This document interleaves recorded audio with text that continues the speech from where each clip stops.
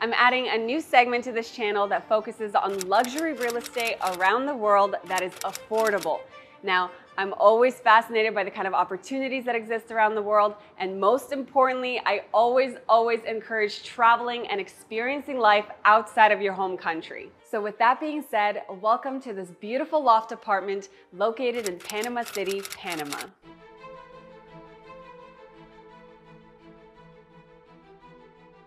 So I was lucky to call this place my home for a little while, just about a month, and this unit is by far one of the most beautiful places I've stayed in thus far.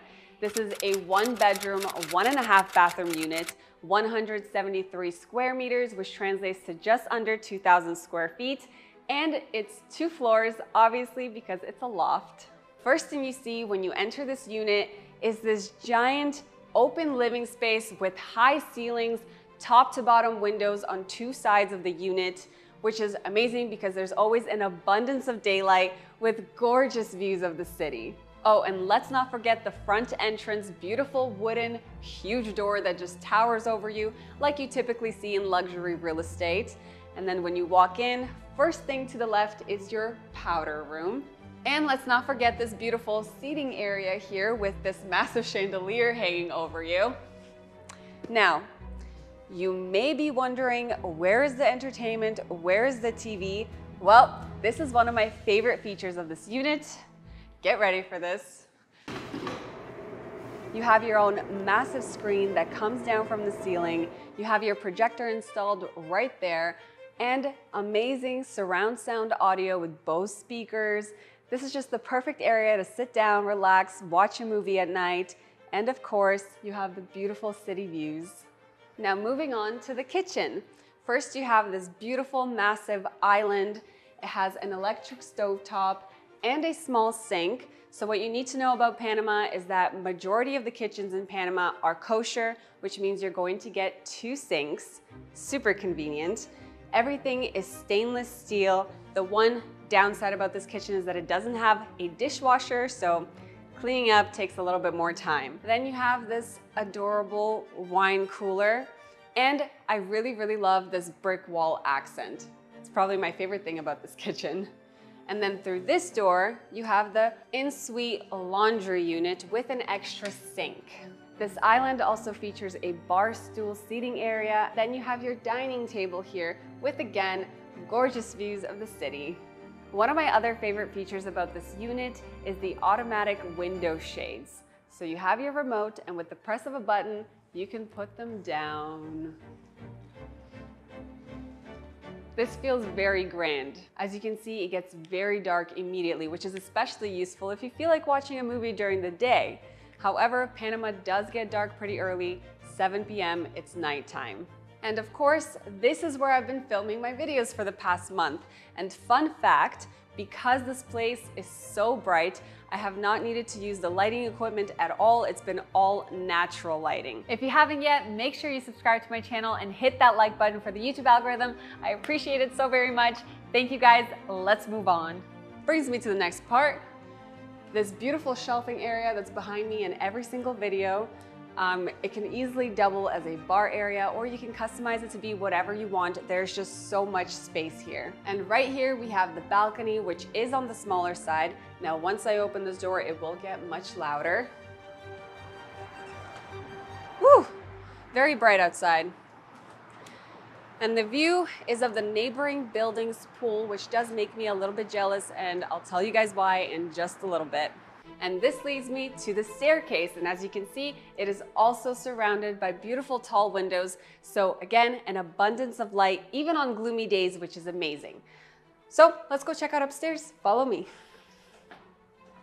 Now, the first thing you see when you enter the second level is our editing space with an abundance of closet space. Now, I know that our desk is set up in a very odd space given all of the room available here. However, it is the one spot where the AC does not hit you directly. We have the giant chandelier here that lights both the top and the bottom floor.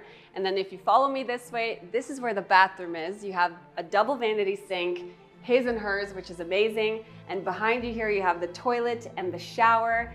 I do find it a little bit odd that there's no distinct separation between the bathroom and bedroom, However, you do still have a door both on the toilet and the shower, so you get the privacy that you need, but I do think that a wall would be beneficial. And then we have this very large walk-in closet with a ton of shelving and hanging space, which is fantastic.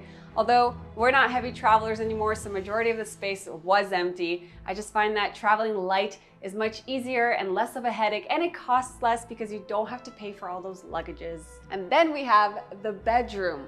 Wide open, lots of space, very bright, perfect for waking up in the morning. Again, you are surrounded by windows with beautiful view of the city when you wake up and go to bed. And this is a king-size bed, so it goes to show just how large this space is. It almost looks small. So let's get to the price. If you're looking to rent a unit like this one currently goes for $1,600 US per month, and that is with all of your utilities included. That means your water, electricity, gas, and internet. Although most places will not come with electricity or internet, that is usually the tenant's responsibility. However, depending on the owner, you may be able to negotiate it, and you may be able to negotiate the rental price. So just for reference, because I'm Canadian, $1,600 US is around 2,100 Canadian dollars. Now in Toronto, which is where I'm from, you can maybe get a 400 square foot studio for this price, which is kind of ridiculous, and it's probably even more now. Now keep in mind, this place is almost 2,000 square feet. Big difference.